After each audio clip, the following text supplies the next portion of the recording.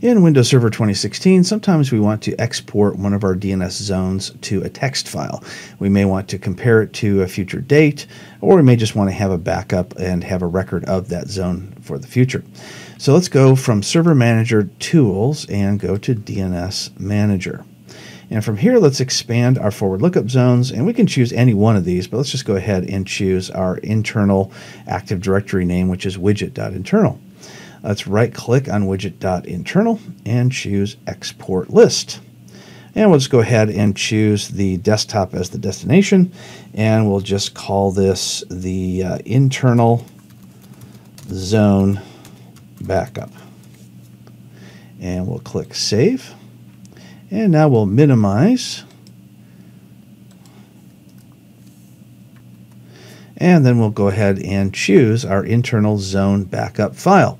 So let's go ahead and double click on that file, and it gives us all the information that was in our zone just in one nice text file, and it's something that's pretty easy to read. We can see there's our host record for DC1, there it is for DC2, etc., and other host records as well. It also gives us name server records, so we know who is the name server for this zone. In this case, we've got 2 different servers, and we know who the start of authority is for this zone as well.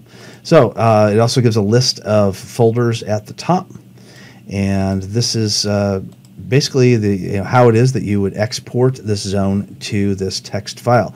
Now you need to do this for each one of these different zones. So if we go back into DNS, we can choose each zone and export them to text files simply by right-clicking and choosing Export List.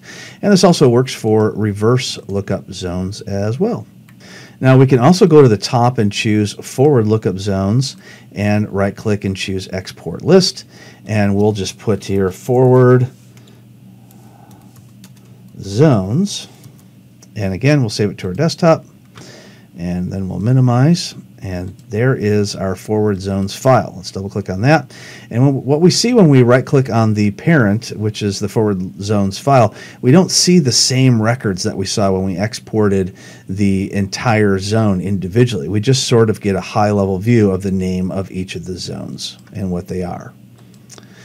So that's how we export our DNS zones into text files in Windows Server 2016.